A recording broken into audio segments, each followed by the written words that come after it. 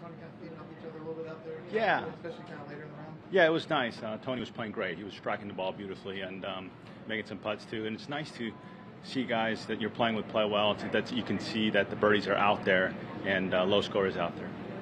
Putter was really getting hot kind of around the turn. Putter was getting hot kind of around the turn there, making some couple from off the green there. Yeah, my short game was hot this week. I'm striking the ball well, but when I did miss it, I recovered really nicely, like on 18 I did there. And you know, sometimes you just got to get up and down from difficult positions to keep your momentum alive, and I've been doing that. Was there some concern on 18 that ball might have found the wet stuff?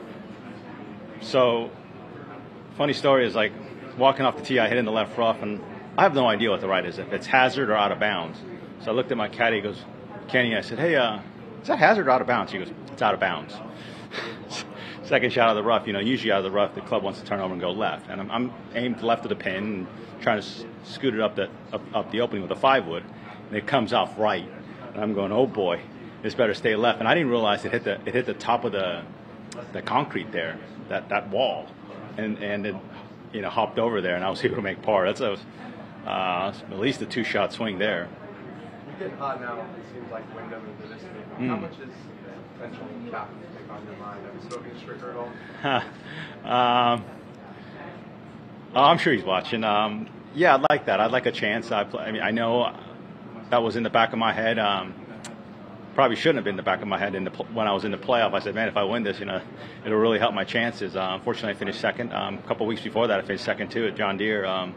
So things are trending in the right direction. I think I'm going to need probably a win in this week or next week to have a chance for a captain's pick. How do you feel like your game would translate to Wisconsin Straight? The way I'm putting right now, it doesn't matter where I play. Scotty was in here yesterday, Scheffler, saying that I guess Stricker sent out like a questionnaire to players. Did you get that? Did you? I'm on the group text. I got the text. We're talking about the week after Tour Championship guys stopping by and having practice rounds and things like that. I'm trying to keep up, but at the same time trying to play playoffs too, right? So I might have missed that one. Where would it rank among your career accomplishments to make this one?